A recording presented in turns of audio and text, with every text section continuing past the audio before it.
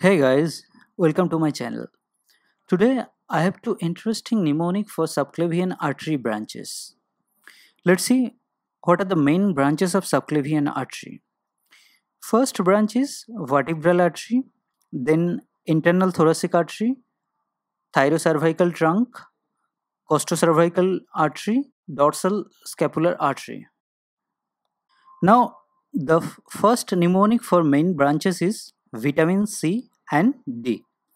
V stands for vertebral artery, I for internal thoracic artery, T for thyrocervical trunk, C for costocervical trunk, and D for dorsal scapular trunk or branch.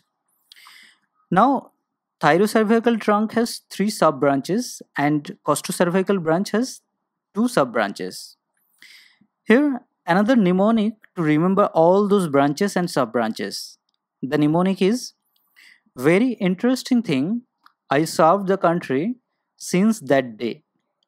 Now observe the red letters.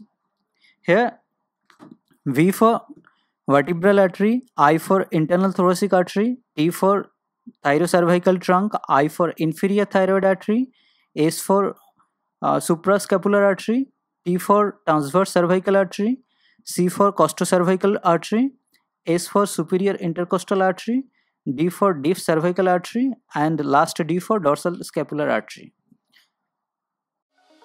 That's all guys. If you have enjoyed this video, please like, comment and share, and don't forget to subscribe. Thank you.